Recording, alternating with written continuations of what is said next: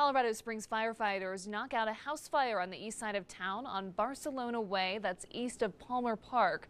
The department says the fire started in the garage and spread to the second story of the home. The fire department reports heavy smoke and quite the flames there, as you can see inside the house. At least one person was inside, but there were no injuries. The family will be displaced, but is working with the Red Cross to find shelter. Crews will be in the neighborhood for a while longer just to make sure there are no hot spots. And the cause of the fire is under investigation.